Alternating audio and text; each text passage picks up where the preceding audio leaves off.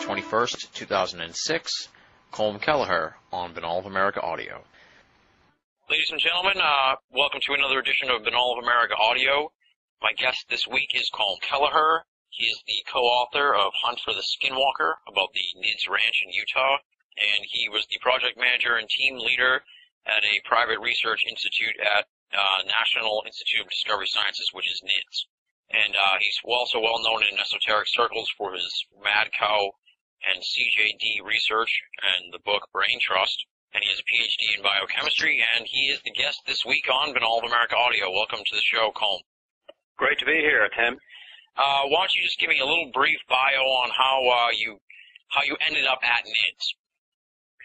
Well, my background, as you mentioned, is in biochemistry. I was working in a institute in immunology in Denver, Colorado in 1996 when I saw what I thought was a very interesting ad for research managers in a new institute that was published in Science magazine, which is one of the premier science journals. And the ad was specifically looking for people who were willing to research the origin and evolution of consciousness in the universe. Now, how often do you see an ad like that in Science magazine? So obviously I was intrigued enough to answer the ad. At the same time, as an immunologist, I've always been interested in the effects on the immune system of altered states and different stress levels on the immune system, as well as physiology in general. So when I heard about this new organization called the National Institute for Discovery Science, obviously I applied and I was successful. So I moved from Denver to Las Vegas in 1996 to begin working as a research manager at the National Institute for Discovery Science. And it was a very, very unusual organization in that it was specifically formed in order to study the quote-unquote paranormal or anomalies, which included UFO sightings, cattle mutilations, and you know, the usual cast of characters in paranormal phenomena. And what was different about NIDS was that it was fully funded by Robert Bigelow, who was the CEO of an aerospace company and also a real estate entrepreneur in Las Vegas. So he hired a bunch of professional scientists as well as a science advisory board, which had a lot of expertise in different topics, including physics, chemistry, biology. There were medical people on board. There was psychology people, computer science experts, and forensics. And all of these people were mainstream scientists who worked in government labs and academia. So National Institute for Discovery Science had both full-time scientists on its staff as well as a very well-qualified science advisory board. So it was not the kind of usual investigation of paranormal phenomena that people talk about. In other words, people doing it on their own time on weekends or you know, during the evenings kind of thing. So you know, from that perspective, I think the NIDS was a very unique organization. Now, how long were you working for NIDS before they picked up the Gorman Ranch? It was very quick, actually, because the Gorman Ranch began to sort of filter out into the media in summer of '96. I joined in August of '96, so there was a very short period between joining and actually getting involved on the ranch. My first trip to the ranch was in September '96, so oh wow, it was very fast actually. Okay, and yeah, let me just do a little background here on the book, because the book is about the ranch, the infamous NIDS Ranch, that many in esoterica have heard about and talked about for so long, and finally the book has come out. It's one of the most talked about books of the holiday season, and now everybody, I hope, has either picked it up and read it, or is going out and getting it after this interview, or they're going to shut off the interview and buy it and read it and then listen to the interview. But it's definitely, you got to check out this book. It was awesome. I loved it. And it's about this ranch. First, this family moves there. All kinds of crazy stuff happens. Giant wolves, UFOs, Bigfoot-type sighting things, just poltergeist-type activity, crazy stuff. They eventually can't take it anymore. They move out. The NIDS, the National Institute for Discovery Science, buys the ranch, and they install these fine folks, these scientists of whom Colm was one of. Is that pretty much the gist of the story? Yeah, that's correct. The family, I think, we're at the stage of mental and physical exhaustion by summer of 1996, and so they started reaching out for help, and word got out into the media, and we heard about it in July or so of 1996. Now, at this stage, the family had been on the property for about 20 months, which is a very short time, but during that period, out of a herd of 80 cattle, which was their livelihood, they bred high-end cattle, like Black Simmentals, Black Angus. Out of a herd of 80 cattle, they had either lost, disappeared, or had been killed 14 animals. So a normal attrition rate for this kind of an operation was one animal per year. But 14 animals had disappeared or been killed in 20 months, and they were essentially economically bankrupt. At the same time, they had been exposed to almost daily or weekly extremely stressful events that they could not explain. This was a salt of the earth family who were basically looking to set up a ranching operation in a quiet area of northeastern Utah, and they just wanted to get about their business, but they were constantly besieged by phenomena they could not explain, to the extent that they lost sleep. The kids in school, their grades fell from straight A students all the way down to D's, and they just couldn't sleep. So by the time we actually took over the property, they were all sleeping in the same living room in this small property, on the floor, just for protection, basically. In numbers. They were so traumatized by what had happened. They hadn't had a decent night's sleep in a couple of months, so they were ready to get the hell out of there as quickly as possible. And when NIDS saw the potential, we instantly purchased the ranch and set it up as an experimental laboratory in the paranormal. Now, in the story, you guys are investigating stuff, and often you say it wasn't enough to bring to the science board. Do you follow me? Like yeah. Now, explain to me this sort of how that was set up. Like, were they kept sort of out of the loop, but they didn't go there and check it out too? It's sort of like you would bring what you guys found to them, and then but it wasn't ever enough. Well, the Science Advisory Board, some of the members actually visited the property on a number of occasions, but there were 15 to 16 people on the board. They were all working in different parts of the country.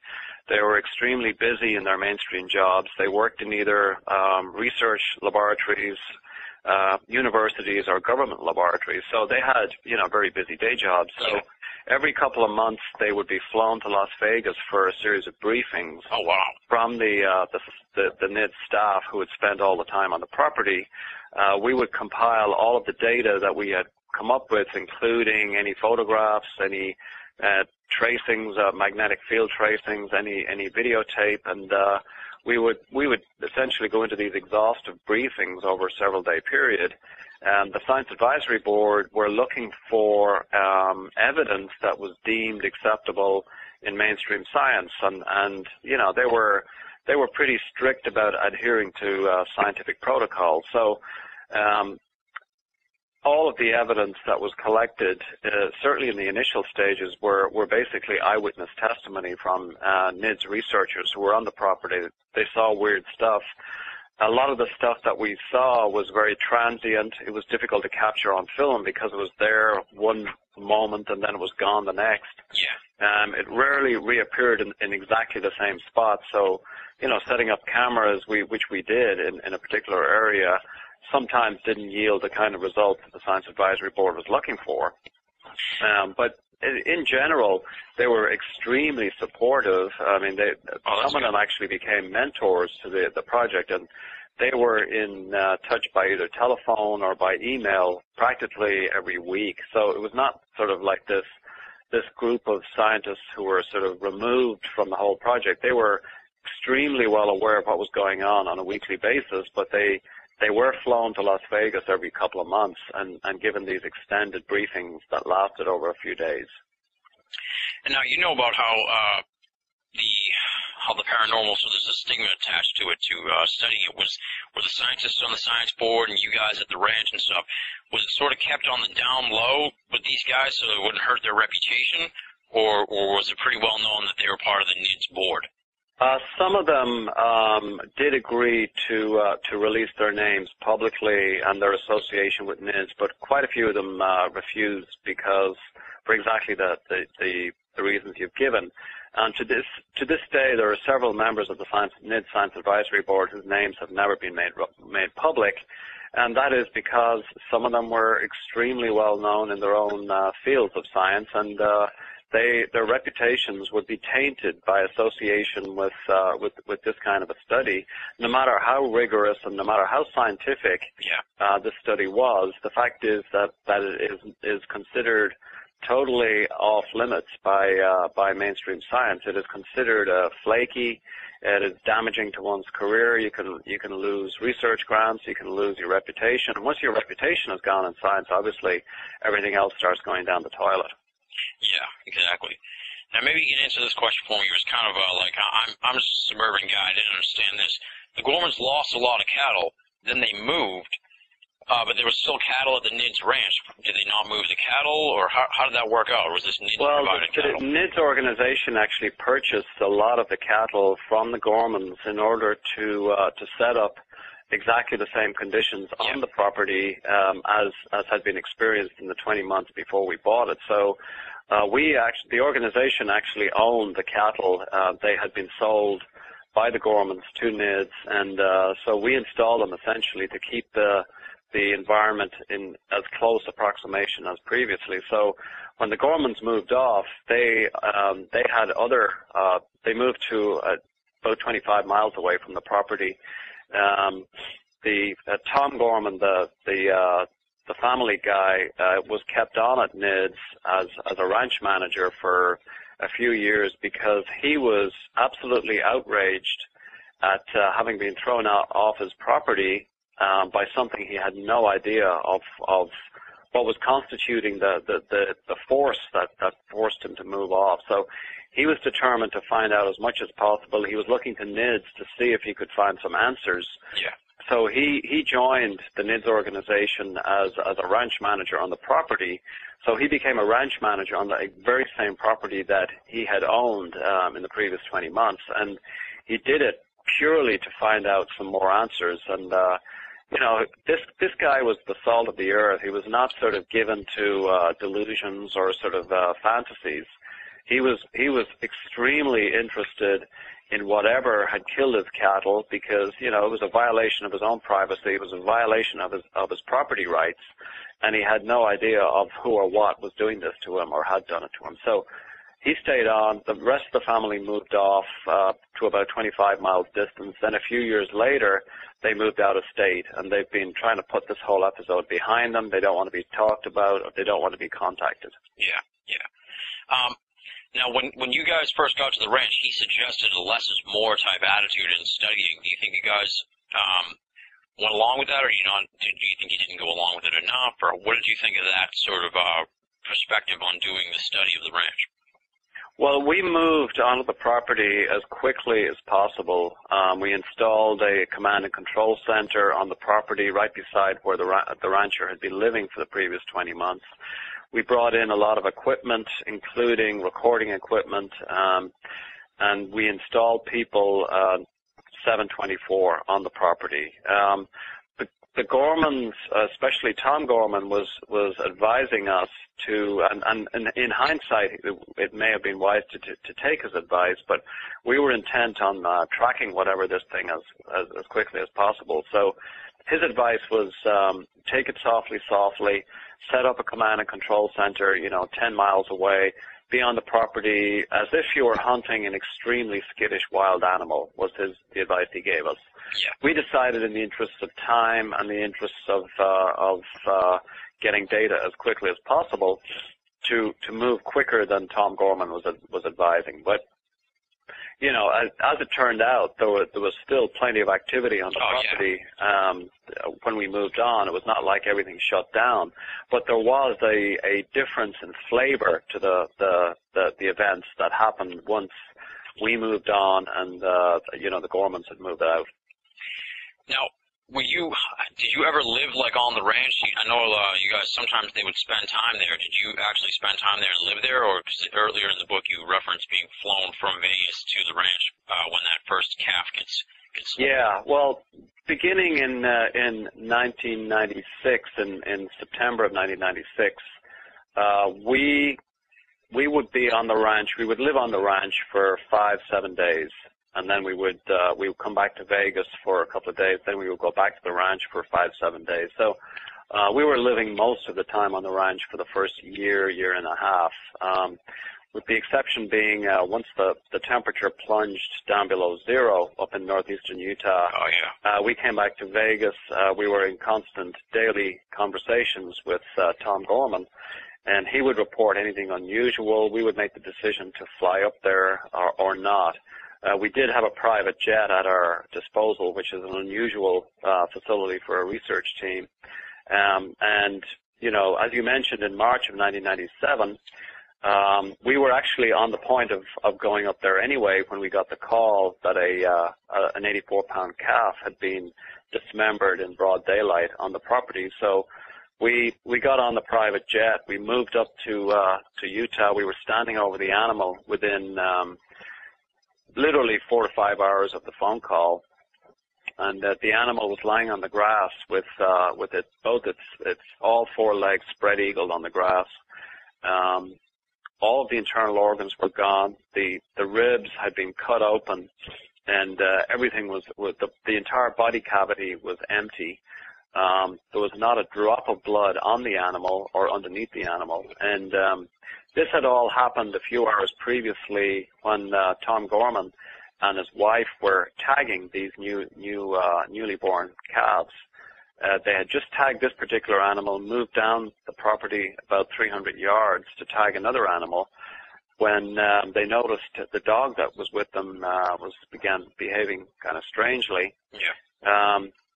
So they went back to investigate the source of the dog's discomfort, and they found this calf they had just tagged 45 minutes earlier. And remember, this is like 11 o'clock in the morning. This was a bright, sunny day. Everything looked peaceful, except for the fact that this calf that they had tagged previously had been completely dismembered in broad daylight with no sound. These two people were only 300 yards away. Both had excellent hearing. Both had excellent eyesight. They didn't see or hear a thing. So we had a veterinarian as part of the research team who instantly started conducting a necropsy on the dead calf.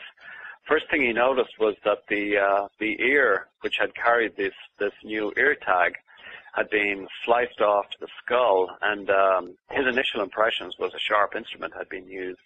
But he took samples anyway. He sent those samples to three different independent veterinary pathology labs, who confirmed his initial observation that sharp instruments had been used on this ear.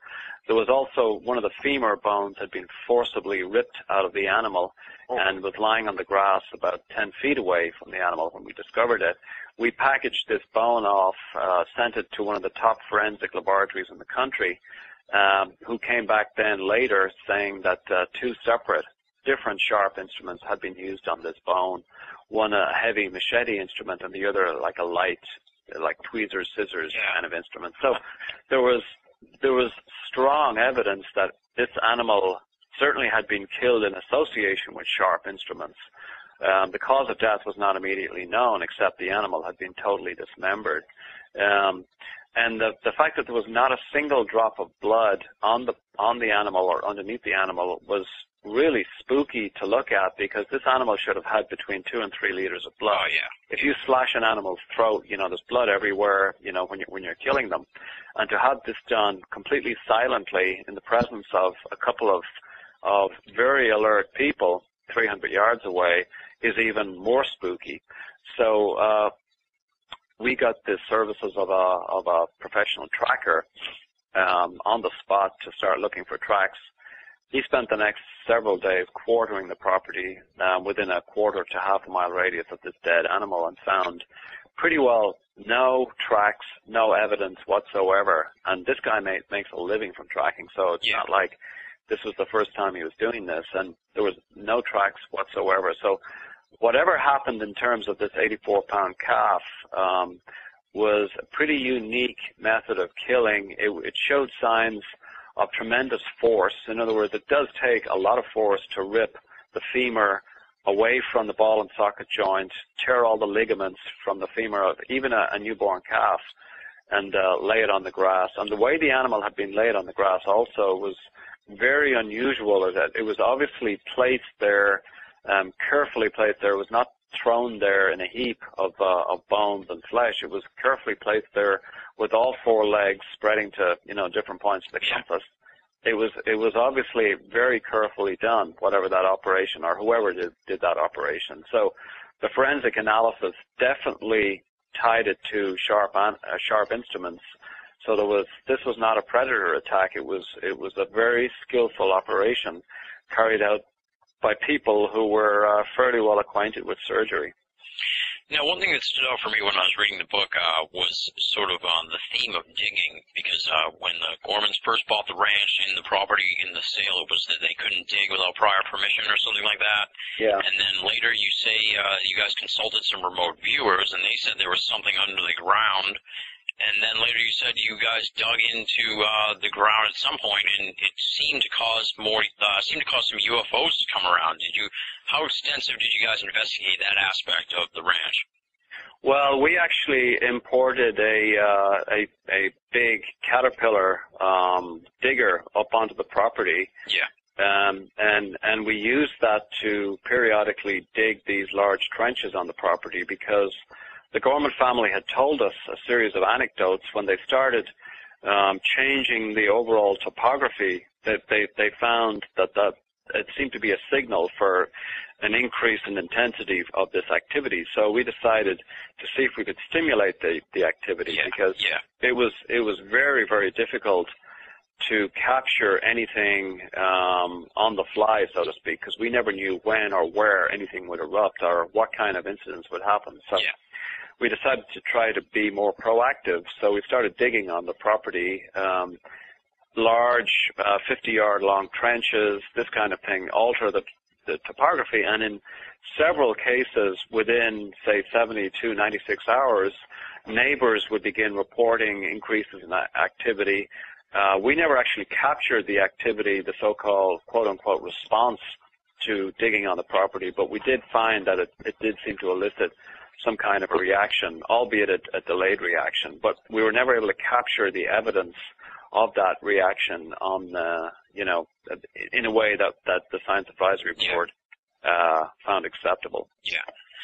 Now, during all this time you guys were at the ranch, because of the original publicity for the Gormans, it became quite a hotbed of rumors in the esoteric world. What did you think about that at the time? And were you hearing from people in, ufology and cryptozoology and various fields trying to get information on what was going on there? Yeah, we were getting I'd say weekly to monthly communications from all of the above, people who wanted to get on the property, people who had heard about what the Gorman family had been through. They had heard about NIDS purchasing the property, because that made the media also. There was a couple of newspaper stories about it. So it became notorious very quickly, and we decided to try to professionalize this investigation by basically clamping down on publicity and try to set this area up as a laboratory of the paranormal, install equipment, install personnel, and do scientific research without being disturbed by people who are trying to encroach on the property, people who are trying to get on the property for whatever reason. So the idea was that if and when anything materialized in terms of scientific validity from this investigation on the property, then we'd be in a position to publish it, we'd be in a position to talk about it. But before that, we had no intention of publicizing what we were doing, and that's, in our view, still a legitimate way to conduct science.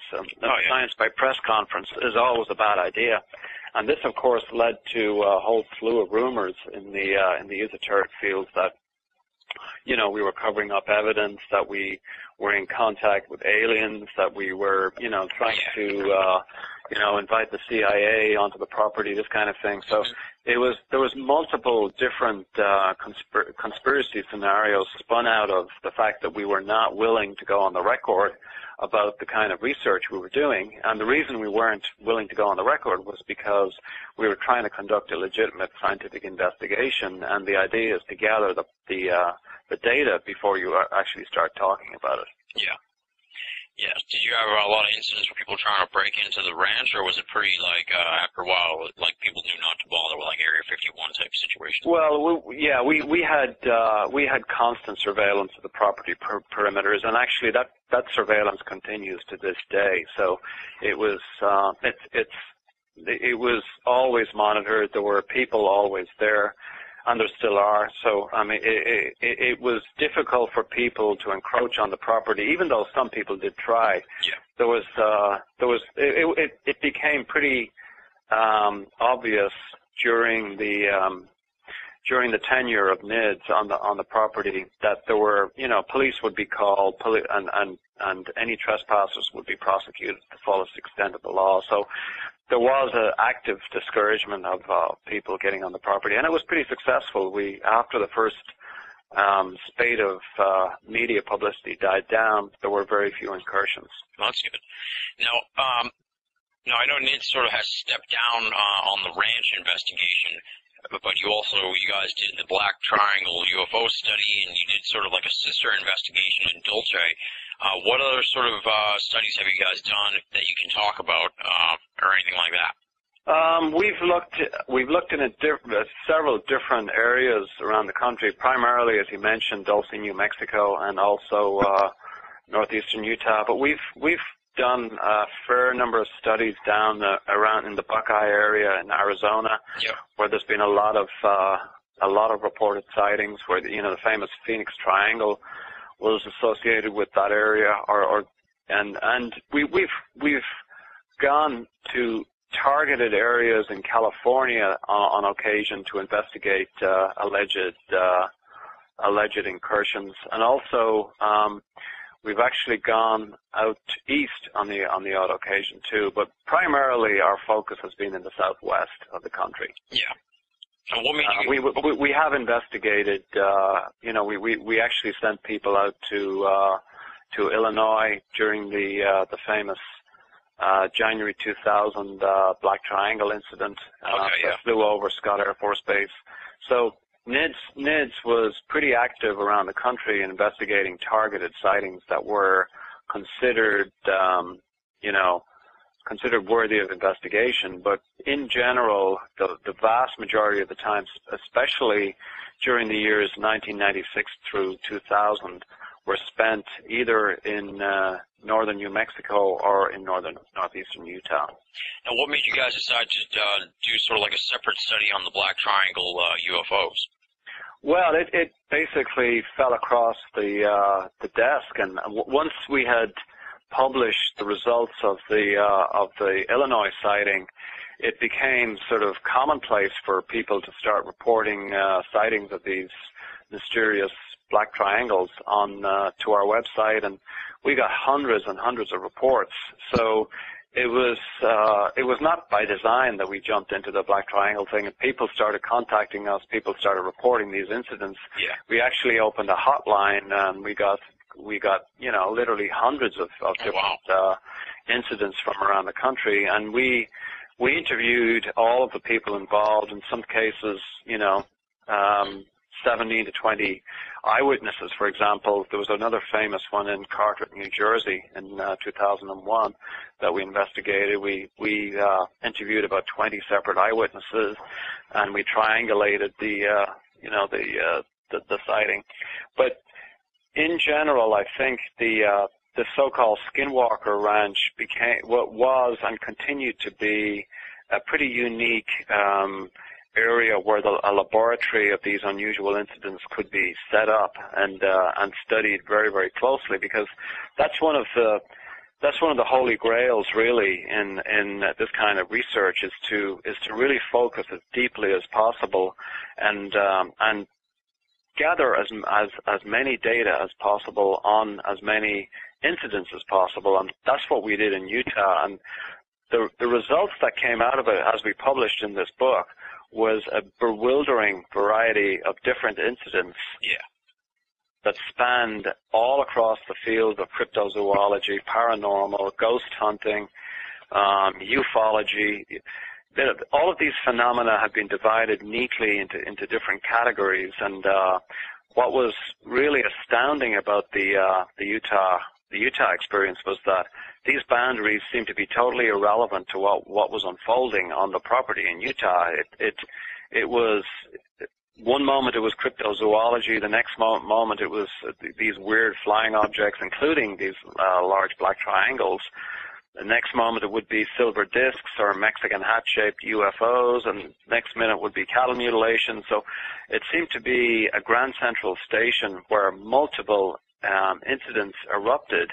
And as we mentioned in the book, there's been a traditional sort of separation between these disciplines. Cryptozoologists don't usually study UFOs, and nuts and bolts ufologists don't usually study Bigfoot, and ghost hunters tend to keep their distance, and people who were into discarnate voices and hauntings and poltergeist activity tend to view the whole UFO subject with disdain. And so there's these multiple camps in these esoteric areas that are completely separate.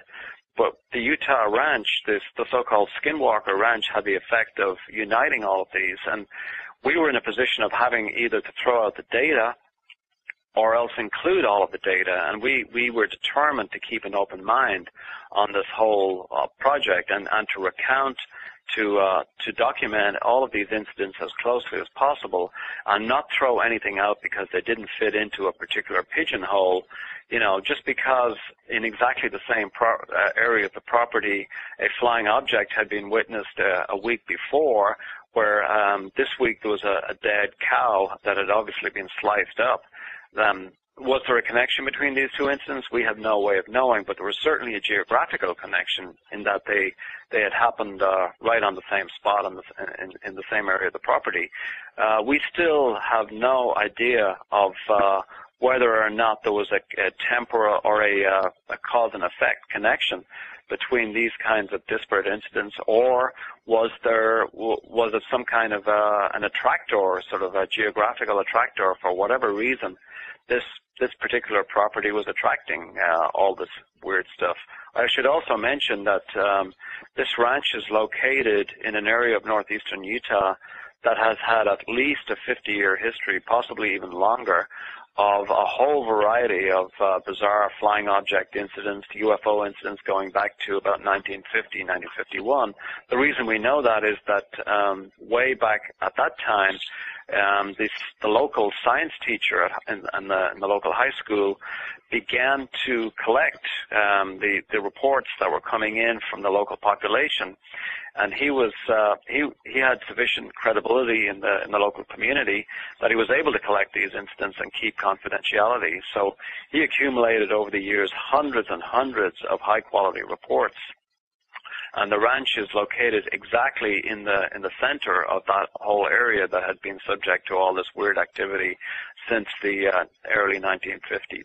Now, whether or not the incidents that were happening on the ranch were a good snapshot of the incidents that were happening elsewhere, we don't know, because we know that this retired school teacher had collected so many different incidents over time that he began to skew the collection method towards only the most spectacular sightings of flying objects. Because his feeling was he could spend all day, every day, interviewing people regarding all of the different weird things that had happened to them in this area of Utah. He decided to skew his investigation only towards the most spectacular, multiple incident sightings of UFOs. So a lot of the stuff that had happened on the property had also happened in different areas of Utah, but it just simply were not reported. Now, like you just spoke to the sociological aspects of the different sects of research in esoterica, and that sort of speaks to the only real skeptical argument I've heard from anyone is that they sort of just shut down when they getting involved on the ranch. My first trip to the ranch was in September '96, so oh wow. It was very fast, actually. Okay, and yeah, let me just do a little background here on the book, because the book is about the ranch, the infamous Nids Ranch, that many in esoterica have heard about and talked about for so long, and finally the book has come out. It's one of the most talked about books of the holiday season, and now everybody, I hope, has either picked it up and read it, or is going out and getting it after this interview, or they're going to shut off the interview and buy it and read it and then listen to the interview. But it's definitely, you got to check out this book. It was awesome. I loved it. And it's about this ranch. First, this family moves there. All kinds of crazy stuff happens. Giant wolves, UFOs, Bigfoot-type sighting things, just poltergeist-type activity, crazy stuff. They eventually can't take it anymore. They move out. The NIDS, the National Institute for Discovery Science, buys the ranch, and they install these fine folks, these scientists of whom Colm was one of. Is that pretty much the gist of the story? Yeah, that's correct. The family, I think, we're at the stage of mental and physical exhaustion by summer of 1996, and so they started reaching out for help, and word got out into the media, and we heard about it in July or so of 1996. Now, at this stage, the family had been on the property for about 20 months, which is a very short time, but during that period, out of a herd of 80 cattle, which was their livelihood, they bred high-end cattle, like Black Simmentals, Black Angus. Out of a herd of 80 cattle, they had either lost, disappeared, or had been killed 14 animals. So a normal attrition rate for this kind of an operation was one animal per year. But 14 animals had disappeared or been killed in 20 months, and they were essentially economically bankrupt. At the same time, they had been exposed to almost daily or weekly extremely stressful events that they could not explain. This was a salt of the earth family who were basically looking to set up a ranching operation in a quiet area of northeastern Utah, and they just wanted to get about their business, but they were constantly besieged by phenomena they could not explain, to the extent that they lost sleep. The kids in school, their grades fell from straight A students all the way down to D's, and Las Vegas. So he hired a bunch of professional scientists as well as a science advisory board, which had a lot of expertise in different topics, including physics, chemistry, biology. There were medical people on board. There was psychology people, computer science experts, and forensics. And all of these people were mainstream scientists who worked in government labs and academia. So National Institute for Discovery Science had both full-time scientists on its staff as well as a very well-qualified science advisory board. So it was not the kind of usual investigation of paranormal phenomena that people talk about. In other words, people doing it on their own time on weekends or during the evenings kind of thing. So from that perspective, I think the NIDS was a very unique organization. Now, how long were you working for NIDS before they picked up the Gorman Ranch?